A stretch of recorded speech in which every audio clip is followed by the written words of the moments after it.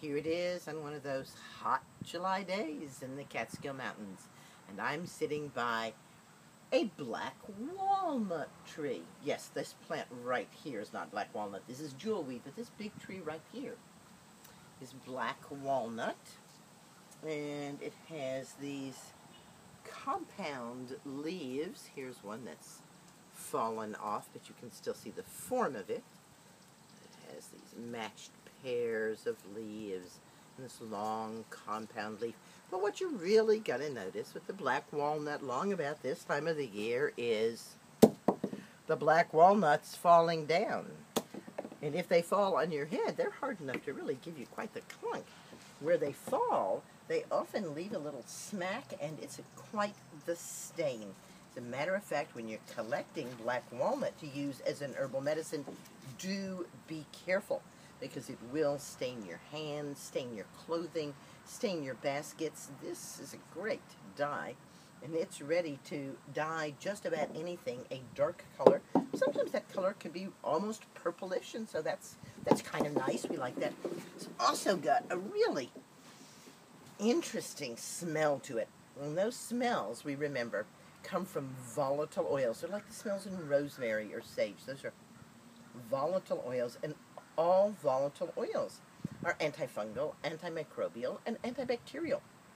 And so black walnut is revered. This outer covering, this nice smelling outer covering on the black walnut. This is the nut that's inside this covering here. Once you get this off, and this is the part that we use as medicine, then there's a nut in there. The squirrels have been working on that nut and getting right down in there, right? It's like a walnut, only it's a black walnut. There's a lot less meat in there than in regular walnuts, and it can be pretty hard. I have actually had black walnuts that people cracked out of there and made things with, but they're not easy to get to. More often what I have seen is this green hull used as medicine. It's used as a soak to get rid of fungus on your toenails.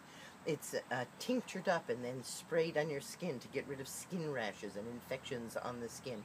And of course it's also taken internally with the idea that it's cleansing or purifying. I don't use it that way, and I think that it's far too harsh to use internally. I much prefer to use black walnut externally. One person who was working with this used to collect hers and then throw them in the driveway, and the cars would run over them, and she said that was the easiest way to get the green part off of the nut part, was to let cars and trucks run over them, and then she'd go out every other day and pick up the green pieces, which is what she wanted to use. You can see how that breaks apart from the nut there. And yes, it is best to use it when it is bright and green, but even that will work. Green blessings are everywhere, and be careful because some of them fall off trees, bonk, and hit you in the head.